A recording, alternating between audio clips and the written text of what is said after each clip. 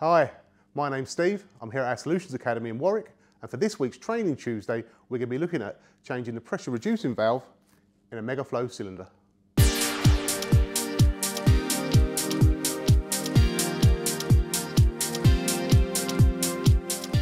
So what is the function of the pressure reducing valve? It's to allow the cylinder to operate at the water pressures it's designed for. So why might you want to replace the pressure reducing valve? If you're experiencing low water pressure at your hot taps, that could indicate a problem. The other thing you may find is water discharging from your expansion relief valve when our cylinder is not under heat up. This could also indicate a problem with the pressure reducing valve. Firstly, I would check the strainer located inside the pressure reducing valve. And if you head over to our YouTube channel, Rob Pearson has already done a video on this. So now let's move on to replacing the pressure reducing valve itself. First thing we're going to need is a bucket to catch any water.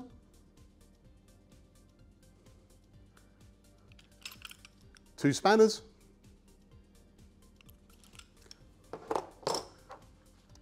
And a new pressure reducing valve.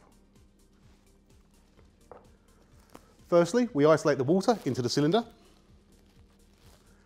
and take the pressure off at the hot tap. So now we're ready to remove the pressure reducing valve.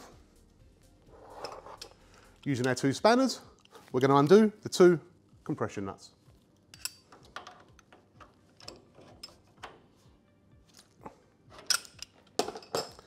Taking care to catch any water in our bucket.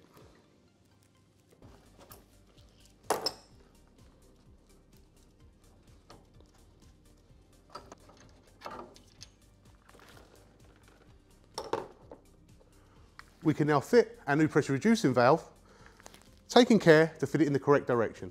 The arrow denotes the direction of flow.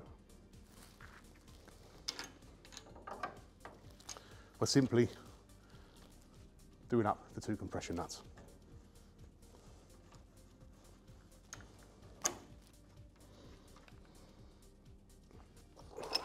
Again, using two spanners.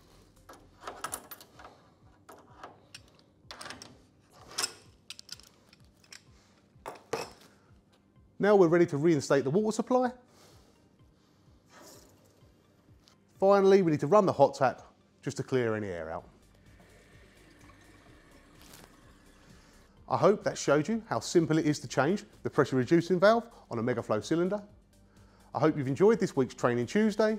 For more information, please contact your local area sales manager or head over to baxi.co.uk/training.